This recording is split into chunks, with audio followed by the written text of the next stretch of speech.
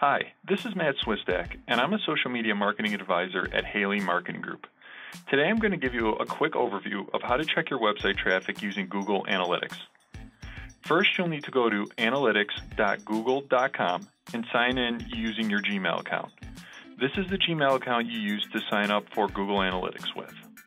After signing in, you'll be taken to the home page. Next, you can click on Audience and then Overview to see how many people have visited your page within a certain date range. You can adjust the date range in the top right-hand corner.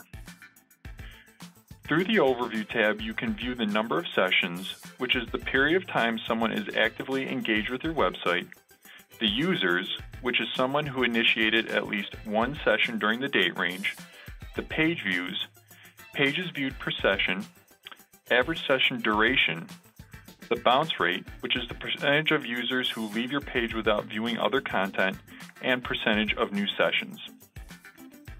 To see where most of your website traffic came from, click on Acquisition, All Traffic, then Channels. This will tell you how many people came to your site directly, how many came from Google, and how many people came from social media. You can also see what pages your users are visiting the most. To do this, click on Behavior, Site Content, then All Pages. Here you can see which of the pages on your website were visited the most, along with the number of page views each page received. Thank you for watching, and please join us for part 2 where we will talk more about how to get the most out of Google Analytics.